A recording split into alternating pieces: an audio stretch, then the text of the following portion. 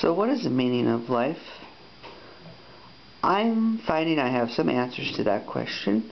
Is that presumptuous of me? Well, hopefully not, because everyone and their mother claims to know something about this.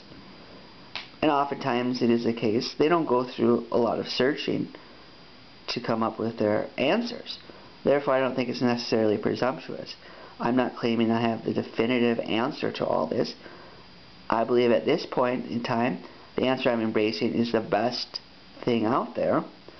And if I find better answers, and I imagine I will find ways to continually tweak this, I will likely embrace those as well. That's what a search for truth demands of us.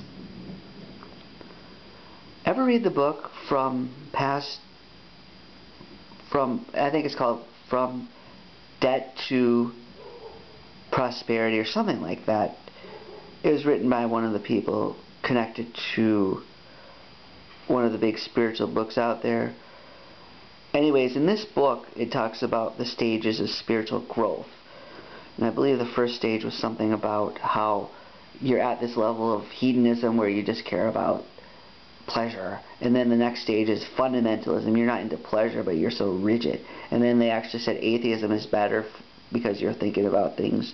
And then the next step is like Buddhism or New Age, if you want to call it that.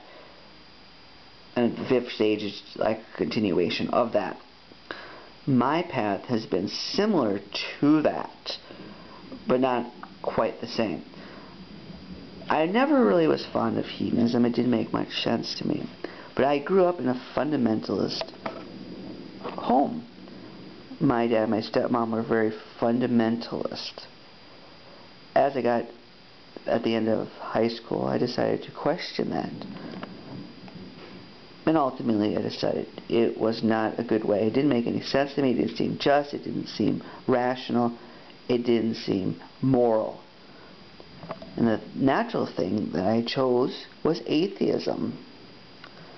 Now I realize fundamentalism and atheism is a false dichotomy. I thought I found a lot of good in atheism. I did get to the point where I realized atheism can provide a lot, or its more positive alternative, more positive version, secular humanism. But there's one thing that always made me uneasy. What holds it all together? Sure, like the atheists say, you can have morals, you can have a good heart, you can be happy, you can have a meaningful life without God. But what holds it all together?